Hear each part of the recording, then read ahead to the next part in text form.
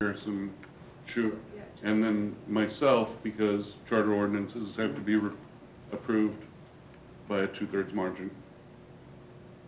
Us four is a 2/3 margin. So we actually had consensus to move forward to study for a BPU by charter ordinance. So that's how we got to this particular work session item today. There's been a number of things that I included for discussion, including Charter Ordinance number 1 from McPherson, Kansas, as well as which is a charter ordinance that dictates the use of utility revenues, and Charter Ordinance number 5, which establishes their Board of Public Utilities. And we've talked about McPherson a lot, and not only has McPherson established this charter ordinance a while back, but they have amended it on half a dozen times. So this isn't something that they just established in 1969 and then forgot about. They have worked on it throughout intervening years. I also suggested everybody get a copy of 2296 again, just so that we have something that we can compare and contrast what we currently are working with, and also Ryan Dink's memo, which explains some of the conflicts and nonconformity with the charter ordinance from McPherson. And I guess just to lead off conversation, and maybe some of you are seeing this for the first time, but the charter ordinance number 1, which talks about use of utility revenue, it starts with explaining what they're going to do and the state statutes that they are exempting themselves from. And then it talks about disbursement of revenue. And that seems to be of great concern to some folks in the community. What's the concern? The disbursement of revenue from the utilities.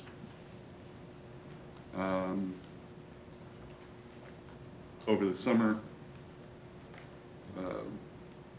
as part of our budgeting process at the city, we dipped into the electric utility, Gardner Energy's budget to recoup some funds. I think everybody's pretty aware of what we did there as far as splitting up the reconnection fees, and then also recouping some money for rate adjustments to the city. But I never have quite figured out how it is that they ended up doing use of utility revenues before they did the ordinance that established the Board of Public Utilities, but they did. But you know, Section 1 just exempts them from statute, and then the rest of it involves Section 2,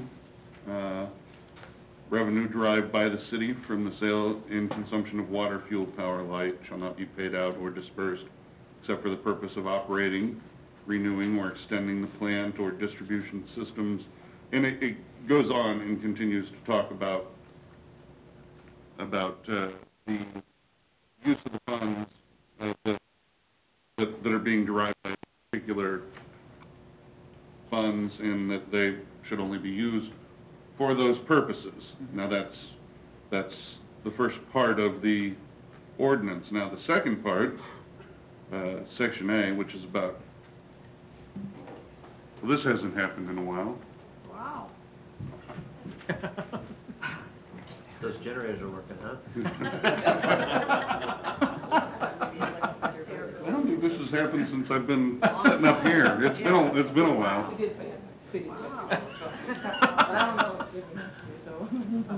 Yeah.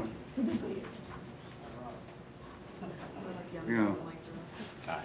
David Green used to be the guy that knew how to get those back up. Hopefully he passed that information along to you, Brian. And actually, if history holds, that's not the first time that's going to happen this evening. Let's just keep our fingers crossed. One time you had to stand and like hold the switch. Yes. Like during the meeting. Yeah. So, now the section A, of section 2, talking about disbursement of revenue. A says, the funds may be transferred and merged into the city general fund, revenue fund, or any other fund or funds of such city. And then section B says they may be expended for the purpose of promoting industrial development within or without the corporate limits of the city, including encouraging and assisting. It's meant to be promoting industrial economic development. And those two sections are really what's different from state statute. Well, actually, section A is almost verbatim, identical to state statute. As far as once there's a surplus, Yes. right? Okay. But the city dictates when that, so there's not a Right, line in there. there's not a When you line. say there's enough, then you can do with it Right. at that point. So, did you send this out, or has anyone seen No, this before? I've seen it before just because it has been distributed. To who? I mean, it's been distributed to other this McPherson stuff was included, I think, in one of our Or was it at the, packets a long time ago. was it a BPU meeting, perhaps? And we looked at it when we did the BPU stuff, but this McPherson stuff, I think, has been provided as an example. I don't know if it's all this stuff. You- I don't think I've had the McPherson since I've been No. on the board, but I've been able to go and look at it because it's come up in conversation quite a Yeah. bit, so. This is the first I've seen it printed like this. here. I mean, I've heard of it and I've briefly Okay. looked at It it. would've been nice to have this before we, I mean, Understood. a lot of stuff here. Yeah. But I guess that at the end of the day, when it comes to use of utility revenues, McPherson, which is operating almost exactly like state statute says, except for item number B. Yep. Now, I'm not proposing that we use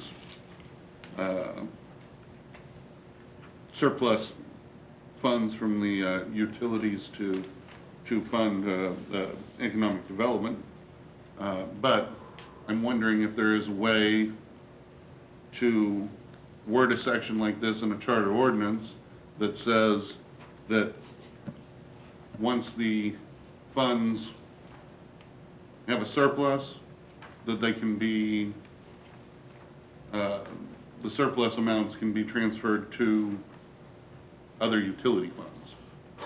So, electric could transfer to water, water could transfer to wastewater, wastewater could transfer to electric. You know, I don't know that that's ever going to happen. You do that now, though, under the statute 12825D, it's allowed now. Okay. And just maybe to help foster the conversation, from my memo, there's only 3 areas that it's my opinion that you can't charter out of, and that is compliance with Kansas budget laws, the requirement of bond issuance, that authority remain with the governing body, and then the authority of eminent domain, that is still required to be exercised by the governing body. Aside from that, it's my opinion that everything else is fodder for exercise of home rule and charter ordinance. So. Okay. And my understanding, Mr. Dank, is that from the standpoint of McPherson's charter ordinance, as far as I can tell, I think they have exempted themselves from practically every other aspect of their operations from charter, I mean, from state statute via home rule. I mean, I'm looking at virtually every KSA that's listed under their both charter ordinance number 1 and charter ordinance number 5. You mentioned all of these.